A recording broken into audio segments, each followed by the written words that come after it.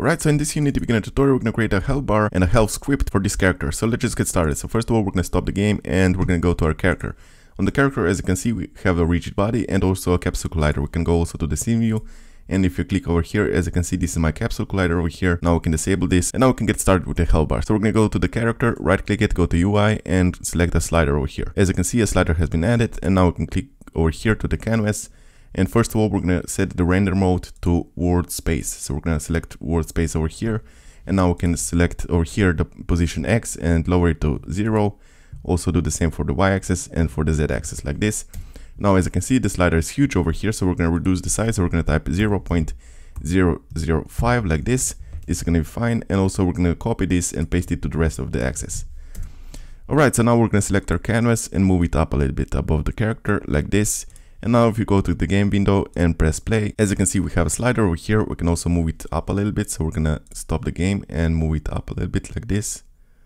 I'm going to put it over here and press play. And now as you can see, we have a slider over here. And if you click over here, we can move this around. Now we don't want this to happen. So we're going to stop the game and go to the slider and go to interactable over here and disable it like this. Now if you click play, the players are no longer going to be able to interact with this. And we can actually use this inside our script. So now what we're going to do is we're going to increase the size a little bit. So we're going to go over here and set it to 1.5 like this. And we're also going to go to the slider over here and we're going to go to the handler area and we're going to delete it.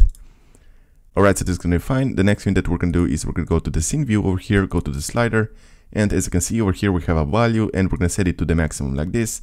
And now as you can see, it's not completely full because we deleted the handle and we're going to go to over here. And we're just gonna go to the fill area and grease it a little bit like this. Alright, so this is gonna be fine. Now we're gonna go back to our slider and go to the value and reduce it a little bit. And now we can change the color. So we're gonna go to the background area first, go to the color and we're gonna set this to darker red like this. Now we're gonna go to our fill area to fill over here and go to the color and we're also gonna set it to bright red like this. The next thing that we're gonna do is we're gonna select our canvas over here, right click it, go to UI again, and we're gonna be adding text like this. Alright, so the next thing that we're going to do is we're just going to drag and drop it under the slider like this. And we're going to go over here and we're going to type 1000/1000.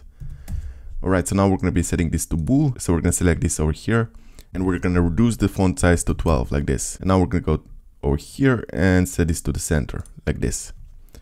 Alright, so this is going to be fine as you can see. Now the last thing that we're going to do is also we're going to be setting this to the black color. So we're going to go to over here and set it to black. Alright, so it's going to be fine. Now, the next thing that we have to do is if you click play right now and if you go to the character, select the character, we can rotate it and as you can see, the slider is going to rotate with the character. So we don't want this to happen. So we want the slider to always face the camera. So to do this, we're going to select our canvas over here and we're going to be adding a brand new script. So we're going to name the script rotate towards camera like this.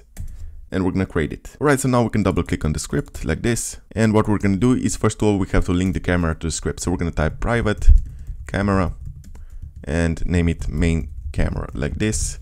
Now we're going to go to the start function, which runs only once when you start up the game. So we can actually link the camera over here. So we're going to type main camera equals camera.main like this.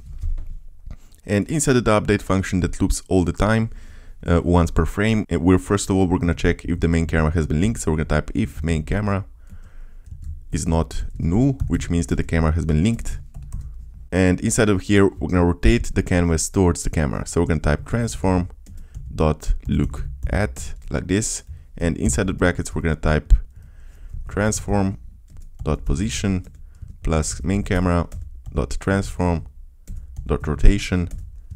And we're going to multiply this by vector3.forward like this. And now we're going to type comma. And we're also going to type main camera.transform.rotation. And we're going to multiply this by vector3.up like this. Alright, so this is going to be fine. Now we can actually save this, go back to Unity. And now if you click play, we can select our character and rotate it around. As you can see, the health bar always stays rotated towards the camera. We can also move the camera, so select the camera and move it a little bit to the side. And also we can rotate it a little bit. And as you can see, the health bar always stays rotated towards the camera. So this is fine. So we can actually use this as a health bar. Alright, so the next thing that we're going to do is we're going to select our camera and add our health script. So we're going to go to add component and we're gonna add a brand new script. So we're gonna name it player control. We can add a brand new script, click create and add, and open the script again. Alright, so over here, first of all, we're gonna be linking the TMP Pro. So we're gonna type using TMP Pro like this. Now we're gonna go over here and link our slider. So we're gonna type public slider, and we're gonna name it health bar like this. And now, as you can see, if this hadn't been added automatically, you also have to add using Unity engine.ui. Alright, so now we're gonna go over here and we're gonna be adding also the text. So we're gonna type public TMP text like this, and we're gonna name it health text like this. And now what we have to do is also add the health of the player. So we're gonna type public int health, and we're gonna be setting this to 100. And also we have to add the maximum health. So we're gonna type public int maximum health, and we're gonna set this to 0 right now. And what we're gonna do next is we're gonna go to the start function, which runs only once when you start up the game, which means that the player is gonna be having the maximum health, and we're gonna be saving the health to the maximum health. So we're gonna type maximum health equals health. Alright, so if you change this number later, it's gonna also set to the maximum health. So this is always gonna be correct.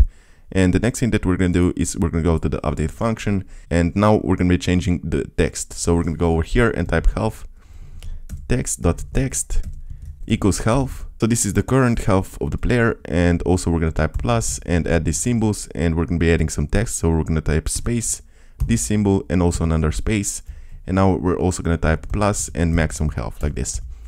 Alright, so the next thing that we have to do is also we have to calculate the current percent of the health, so we can actually show it on the health bar. So we're gonna go over here and type health bar dot value equals, inside the brackets we're gonna be setting this to float, and type health.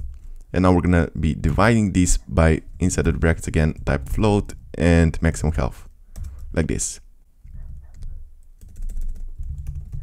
Alright, so over here, as you can see, we're dividing current health with the maximum health, and by doing this we actually get a percentage, so we can actually show it on the health bar. So right now, if you save it, go back to Unity, scroll down. First of all, we have to also link the UI, so we're gonna go and link the slider and the text like this. Now we can click play, and now as you can see, the health is currently set to 100, and also the maximum health is 100. Now we can go to the character and change the current health. So we can lower it over here, as you can see, and as you can see, the health bar is working. Alright, so the next thing that we're gonna do is we're gonna go over here and we're gonna add a function so we can actually damage the player. So we're gonna go over here and type private void on trigger enter like this. And first of all, we're gonna check if the other.gameObject.tag is sword, which means that the character has been hit by sword. So we're gonna type sword over here. And inside over here, we're gonna lower the health, so we're gonna type health equals health minus 25 like this, and we're gonna be saving this. Now we're gonna go back to Unity, and I'm gonna add a sword to the game. So I'm just gonna click over here, drag and drop this over here, and go to the scene view, and go to over here. We're gonna drag and drop the material of it, and now I'm gonna move it a little bit forward like this towards the camera. Alright, so this is gonna be my sword, and I'm gonna go to over here. As you can see, here's the tag. And right now it's untagged. So we're gonna go over here, click it, add a new tag. Over here we have to name it the same way we named it in the script. So we're gonna type sword. And now we can go back to our sword over here and select untagged and select sword like this. Alright, so this is gonna be fine. The next thing that we have to do is also we have to add a collider. So we're gonna go over here and type box collider like this. Now we can select this and you can actually change the size of it. I'm just gonna keep it as it is. Now over here, we also have to select is trigger. And now this thing is set to a trigger, which means that we can detect a collision, but the object can still pass through another object. So this sword is going to be able to pass through the character. And Unity is automatically going to run this function when the sword actually touches the player. Alright, so now we're just going to reduce the size a little bit. So we're going to change the scale to 75 like this. And I'm also going to rotate it to 90 degrees. And I'm going to move it towards the player. So as you can see, the sword is over here right now. I'm going to move it closer to the player so we can actually hit the player like this. So this is going to be fine. And now if you click play, and now if we go to the scene view and go like this, now we can actually hit the player with the sword. So we can just move this down. As you can see, it's losing health. And now as you can see, it has 0 health. Alright, so the last thing that I'm going to do is also I'm going to add a death animation. So we're going to go back to over here And I'm gonna select our player, go to the animator, and go to over here. I'm gonna look for the def animation. As you can see, this is the def animation, and over here we also have to add a parameter. So we're gonna add over here a bool parameter and add isThat like this. This is gonna be fine. Now I'm just gonna drag and drop this over here. And first of all, we have to also disable loop time over here. And now we have to go to over here and just add the condition. So we're gonna go over here and click the plus, select isThat over here, and this is set to true, so this is gonna be fine. We also have to disable has exit time, and I'm gonna change the transition to rotation to 0.1 like this. Alright, so this is gonna be fine. The next thing that we have to do is go back to our script and add the animator to our script. So we're gonna type public animator and just name it animator like this. We're gonna save this, go back to Unity, and I'm gonna select my character over here. I'm just gonna drag and drop this to the script like this.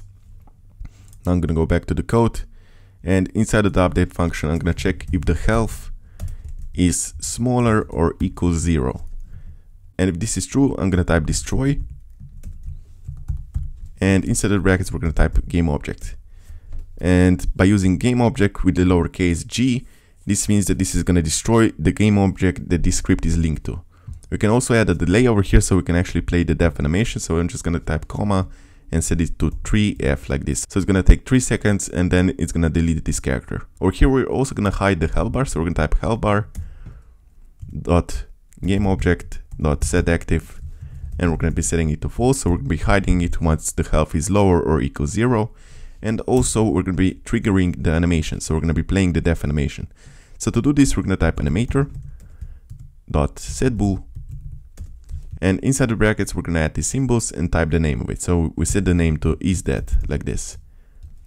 And also we have to type comma and true like this. So we're gonna be setting this parameter to true. Alright, so this is gonna be fine. We're gonna go back to our game window, play our game, and now we can go to the scene view and actually drop the sword. So we're gonna go over here and drop the sword. Now we get 75 health, 50 health, 25 health, and as you can see, this is working. Alright, so this is it for this video. Thanks so much for watching. If this helped you, please leave a like on the video and subscribe to the channel.